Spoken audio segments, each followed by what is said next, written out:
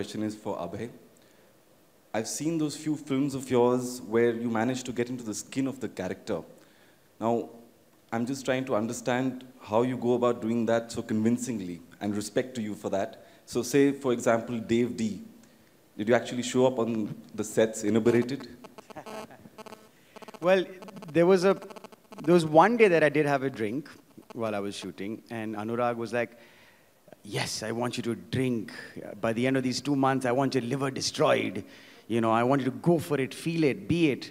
And as soon as he said, I want your liver destroyed, my brain just said, oh, that's right. I mean, you know, it's very hard. You shoot 8 to 10 to 12 to 16 hours a day. It could be anything. And it gets hard. If you start drinking, you'll just be passed out after 3 hours, you know, especially with the lights and the whatnot. So no, I think I drank maybe 2 or 3 times during the making of that movie, just to get a feel of it. And then I just took it from there and then sort of played it up. I mean, after all, it's acting, and you have to act. So yeah. Does Kangna also like to get drunk to get a feel of doing those scenes? Well, I was also suggested the same thing, but I didn't have to. I had quite a lot of experience with that.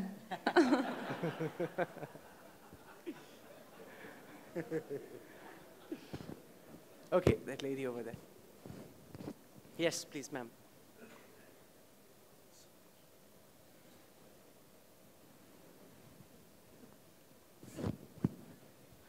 Hi, my question is to you, Abhay.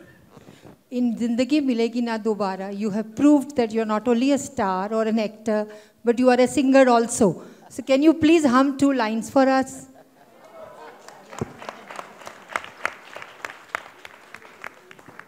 It's like I'm promoting my movie again.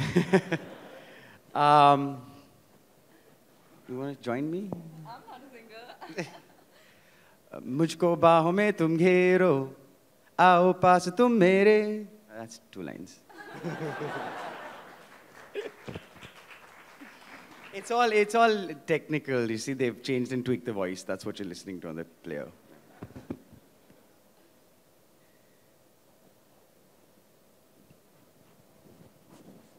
Okay, the gentleman over there. You want to ask a question? No one wants to actually ask about stardom and acting. Are they related? Looks like. What's that? No one really cares. No, of course they do. Yes, please. Uh-oh, I provoked you. Okay, talking about stardom, I've noticed a kind of an artificial wall between the television and the main screen. I don't know why that happens. And therefore, my question would be that if both of you were offered roles, nowadays there are so many serials which are there, would you take a role in the serial on television, at the same time continue with roles in the main films? Would you do that?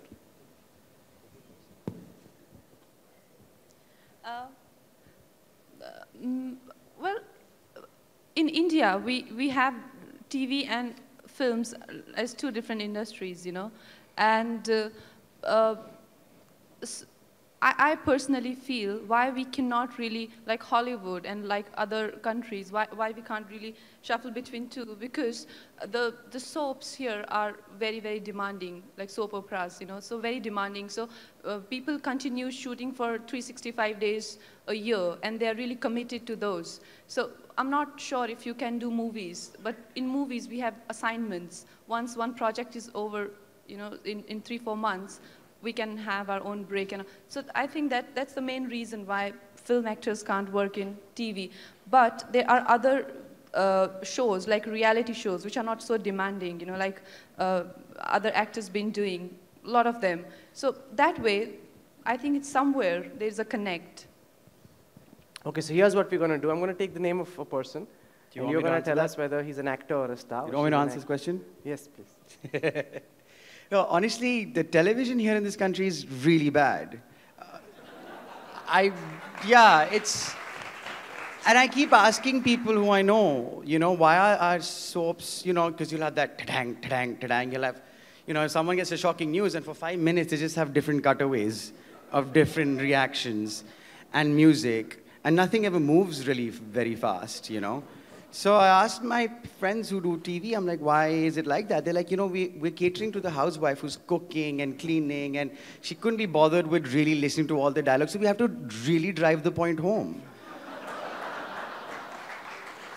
Yeah, and there's no scope for acting, really, and it's just you do it for your bread and butter, really. And besides not being very attracted to the content on television, anywhere in the world, it's very difficult to keep a career in both fields. Very rarely do people ever jump from one to the other, because they're two different mediums. I personally believe it's being on a television, people then start to identify with you to a particular character, so then whenever you do a film, it's very hard to shake that character that you know of the person on TV. I think a lot of that has to do with that. Yes. Okay, so we'll take the name of a person and you tell us whether he's a star or an actor. Okay, let's start with Shah Rukh Khan and Abhay. Sorry? Okay, is Shah Rukh Khan, according to you, an actor or a star? Shah Rukh is an actor or a star. You're going to get us into trouble, aren't you? He's clearly a star. I mean, don't you all agree? Isn't Shah Rukh a star? People love Shah Rukh. He's a star. He's one of the biggest stars we have. Star. Nasiruddin Shah? I knew you'd say actor. I'll say star again. Why not? He's a star for me. Salman Khan. Go on. You're supposed Star. to be forthright. Star. Sunny Deol? Yeah. He's also a star. Everyone's a star. So you think none of them have any acting capability? So you don't think much of I'm no one to judge. I'm just an actor. We're I'm not a asking critic. you what you think. I guess, I suppose you would say Shah Rukh is a star, Nasir is an actor. I mean, even the audience would agree with that. And Dharmendra? Just asking for trouble, aren't you? No, I'm asking you for the truth. I think, okay, I think my Taiji is a classic example. I truly believe, when I look at his work in the early years with Bandini, Satyakam, and whatnot, I think that's what we would say he was an actor. And then I think once his He-Man image took over, he became a star. So are you concerned that the same might happen to you?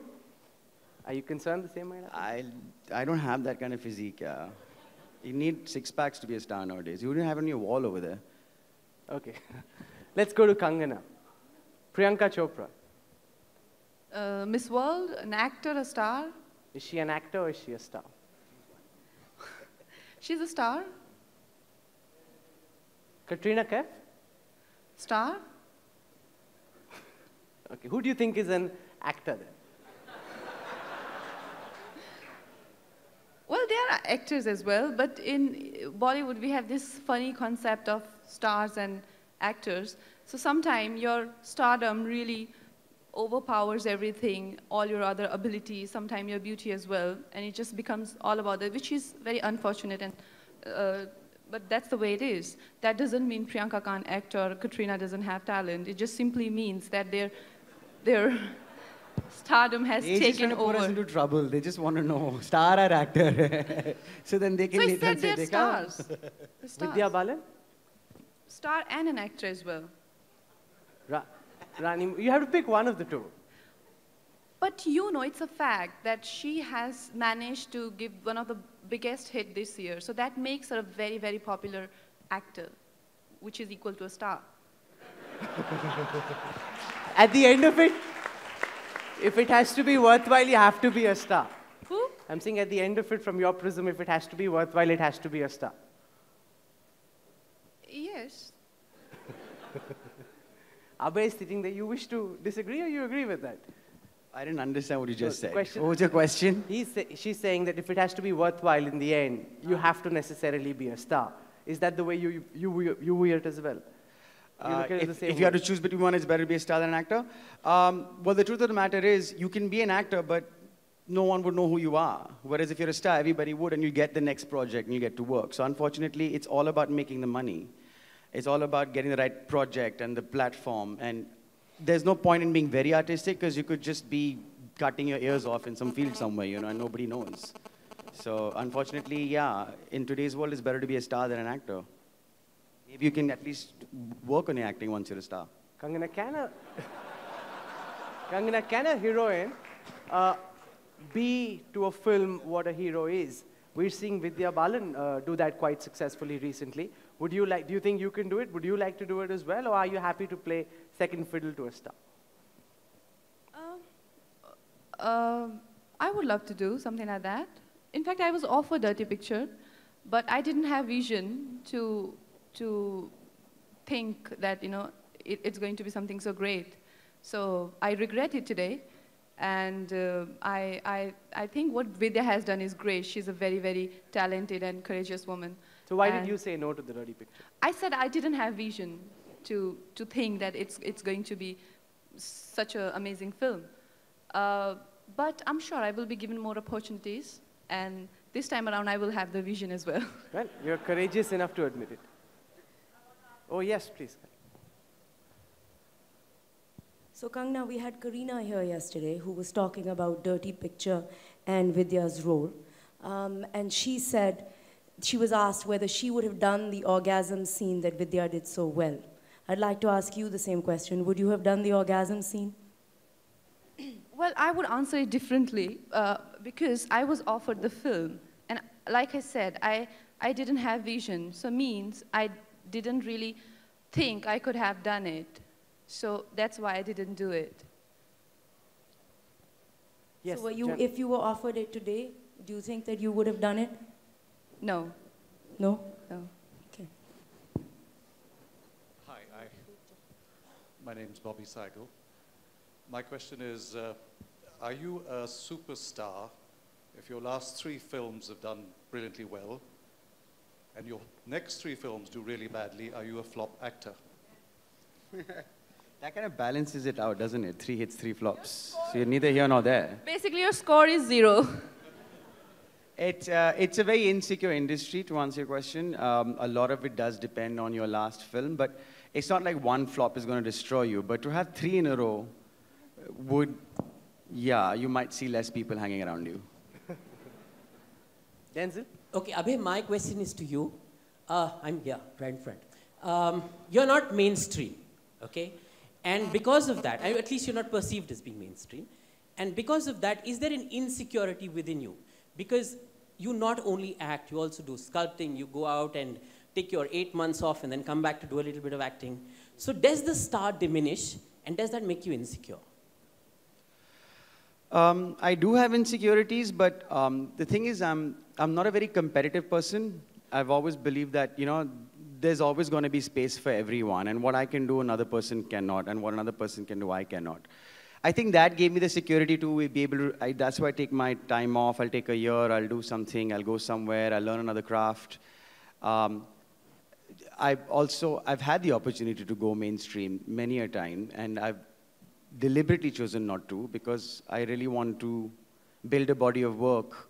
I really wanted to appeal to an intelligent audience. The belief in the industry was that, you know, there is no such thing as an intelligent audience, you know. They just want entertainment, escapist fare, and that's all. And I was like, no, let me appeal. So if I was really insecure, I would go and just play to the lowest common denominator, you know, build my body, dance like a dream. And I haven't done that, so. But I think my security is going down a bit. You might just see me doing that soon. You won't get to survive otherwise. How intelligent do you think the audience is? I've always said that there has to be some intelligence out there, and I'm going to appeal to that. Have you found it? Are you still searching? Well, I'm here today. You've called me to the conclave, haven't you? So I guess there is. All right. Since we have 2 panelists here and we have 2 young panelists in the audience, could we get them back on stage, and we're going to change the format a little bit and mix it a bit.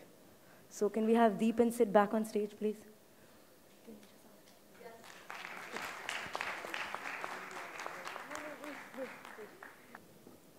So let's take some of the questions that we've got on the website. There's this person from Orcha, Abdul Jafri, and he's asking about the insecurities of being a superstar and how different are stars in their real life as compared to real life. Kangna.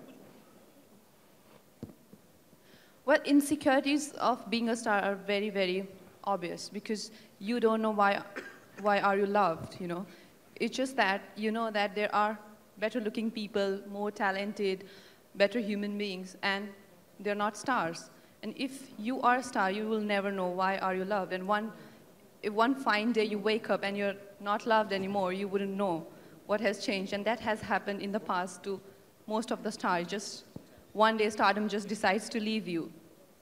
So, well, I think everybody must be feeling that way when they are experiencing something without knowing why they are experiencing it. So these are the insecurities I think every star must be going through. This is a question that goes to all four of you. I think it mixes both the topics that we are talking about, having a godfather or not. In business, in movies, they all say that agar koi nahi hai jaan pehchan ka, you can't make it. So can we have it very short from all four of you? How important is it to really have a godfather, somebody watching over you, or inheriting? All four of you. Sid? Well, of course, I can speak from my experience. It gives you the platform, but also having that someone watching over you is great, but it also puts the pressure on you to succeed that much higher as well. And you always want to, you know, outdo that person who's watching over you and sort of prove a point. Well, I personally, I don't have any reason to say that you need a godfather to make it in any career, because I personally feel that you are responsible for your own destiny and you can make it. And would you have been a superstar today had you a godfather? Would you have been a superstar today? I might not be a superstar today, but I can assure you I would be one someday without a godfather. And I'm sure if I have come here so far without anybody, I can be a superstar as well, if that's what I want. And without a superstar boyfriend as well. Sorry? And without a superstar boyfriend as well. Yes. A godfather can give you a platform, really, but it's your own talent that makes you a star or not, you know. A lot of people have had godfathers and they've been giving chances, but they still don't get anywhere. And there are others who don't have a godfather and still get somewhere. And there are those who've had godfathers and have become stars and gone beyond their godfathers, you know. So it really depends on yourself as an individual. I'm a creature of analytics, so for me it's simply the odds. The odds are obviously tougher, we all know, but we've got one great example out here with Kangna, with no connections. I think Abhay is also very modest in what he says. I don't think he's really used any of those connections. I've seen him before and he's actually multi-talented. Last year at the Conclave, I think as your opening act, you had Shah Rukh Khan, no godfather. So I think if you have it in you, you're going to do it. I don't believe in destiny. I think you have to make it. And I think Kangna said that too. But it's going to be tougher. But again, linking back to what I said earlier, it's going to be even more satisfying when Kangna is the superstar. For Vidya, and we heard her recently at, I can't even mention the place, I'm at India Today, but we heard her recently somewhere. And you could tell the satisfaction she felt in that interaction of, doing something pretty much from, her background's very different. I mean, she could have done many things, and that's the question I asked her, why did you choose films? And, it was just a burning desire. So I think it's tougher, but the fruit is sweeter. You know, this is Denzel again, and my question is to all four of you, and this takes from where Deep actually left off, and that's, oi, lucky, lucky, oi.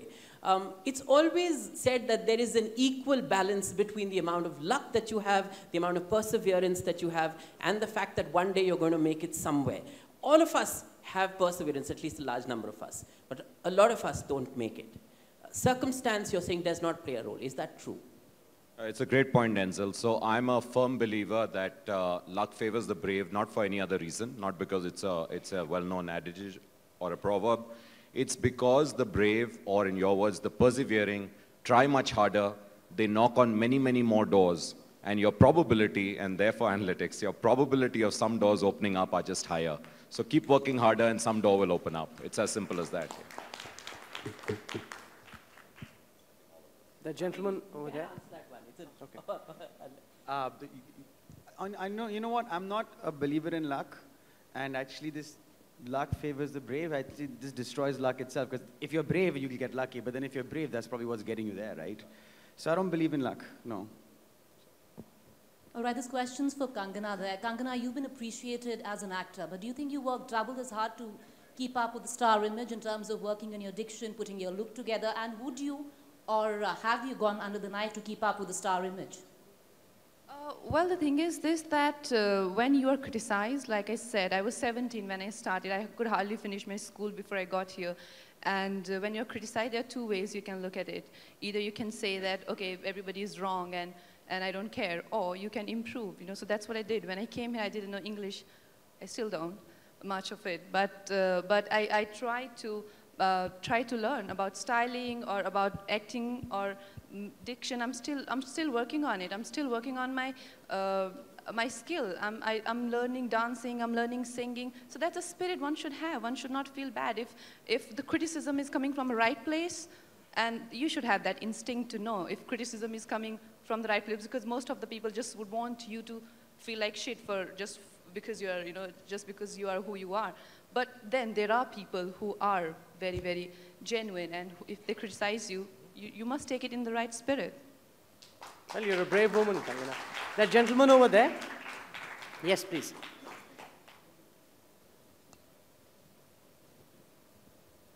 My name is Björn from Denmark again. Abhay, even I have seen your Sindagi movie. I liked it, thank you. And it's a nice session. I must say, I don't believe in the premise that being a star and being a good actor are exclusive attributes. And I must also say that I don't agree with the style of asking all the female actresses if they would do an orgasm scene, but not asking any of the men. But my question is not going to be that.